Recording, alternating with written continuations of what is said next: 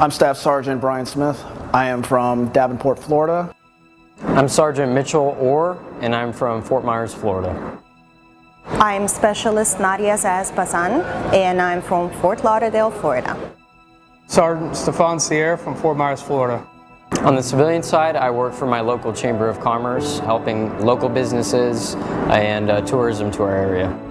My primary education is in the healthcare administration. So on the civilian side, I'm trained to prepare the paperwork for the operation. I have never got a skill set or experience how to do it hands-on. The Army gave me a skill set and experience. So on the civilian side, I'm actually a Marine technician with Fort Myers Marine Max. I work on boats. I actually just recently was working at Universal Studios for their Mardi Gras event. So outside of this, I go into acting. Well, it's such a big sense of camaraderie, a big brotherhood. Just today we were working with the civilian sector with paramedics and firefighters. They were processing paperwork while we were collecting samples. Outside of this testing facility, there's police officers controlling the traffic. Just exactly all the sectors of my battalions here, not necessarily medics. Our supply sergeants, our officers are here all the time. It's an operation that's been ongoing 24/7. We all putting 200% of an effort to keep people safe. It's a fight that every other country is fighting right now. I'm really honestly honored to be a part of this. I have a great team that I'm working with. The ability to bring peace of mind to the public in this time, in this day and age with what everything's going on, yes, I absolutely feel fantastic about what we're doing out here. When we put on this uniform, we're Florida soldiers and we're here for the citizens of this state. It's a brotherhood of sorts, so it's a great opportunity to show the civilian population while we're here, we're your soldiers, so we're here for you guys. A message that I would say to anybody watching is to just keep your family in the forefront of your mind. Everybody is going through different challenges right now, and we just need to hold each other up, keep each other's arms held high, just support everybody and everything that they're doing. And if we come together and band together, we can get through this better as one team than individually. You don't know when, where, anything like that, but honestly that's what we signed up for. So as the unit morale as a whole has been nothing but positive. I mean, they're just human. They're just like everybody else. They want to know. They have families at home, right? So we came out here with the understanding of what we would be doing without the end aspect of when it will be over. How is it myself as a father? You know, it's never easy leaving your kids. It's never easy telling them, Daddy's got to go, right?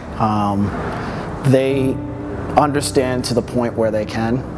I still talk to them every day. I encourage all my soldiers to talk to their families, wives, husbands, children, parents, everybody. Just let them know that we're out here and what we're doing, you know. I want the families to be just as proud of what they're doing as the pride that they feel in themselves for being out here. My family is actually in 3 different continents right now.